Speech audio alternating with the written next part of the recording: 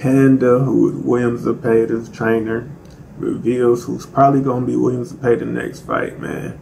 I know I wanted to see the Shakur Zepeda fight next. A lot of people were saying that's gonna be a boring fight. They don't want to see it. They want to see Pitbull Zepeda fight.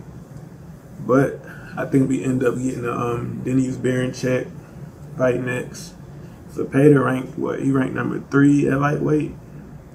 I think he ranked over Loma. I think people actually ranked him over Shakur now. Well, some people, but depends on where you look. But it don't really matter.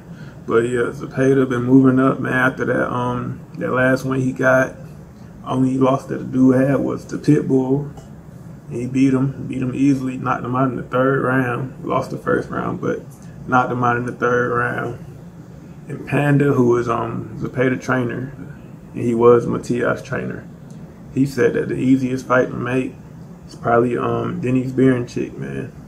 So that's probably the next fight we get. We said his next fight need to be a title shot. So if we don't get the Berinchyk, then I think we'll end up getting the Pitbull Cruz fight. I think he'll move up to 140 to fight Pitbull Cruz for his belt. Because Shakur, the only way that Shakur gets the Zepeda fight, Oscar said the only way that he gets it is if he moves the he signs the Golden Boy. So that's probably not gonna happen. I doubt. Look like Shakur leaning towards Matchroom. I don't know why, but look like Shakur leaning towards signing the Matchroom. So we'll probably end up not getting a Zepeda fight, and he got to get one of the belts. So it'll probably be Berinchyk. But Berinchyk versus Zepeda, that's a cool fight, man. It's a cool fight.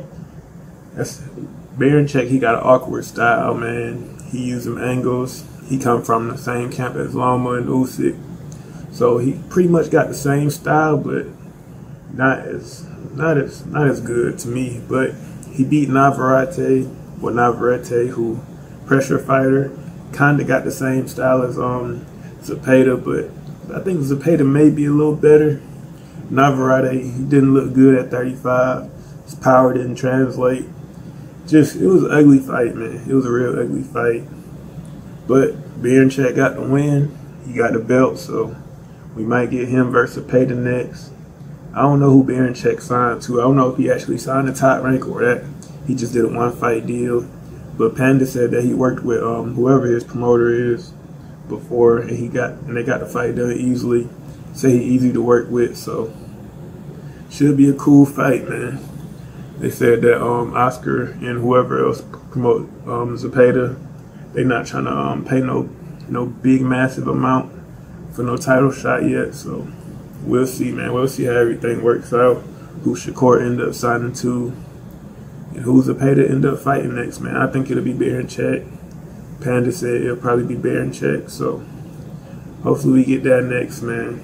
Or if Tank want that fight after he fight Loma, hey, man, maybe we get the Tank Zepeda fight. I got Tank by knockout versus anybody. Said it before, I'm gonna say it again.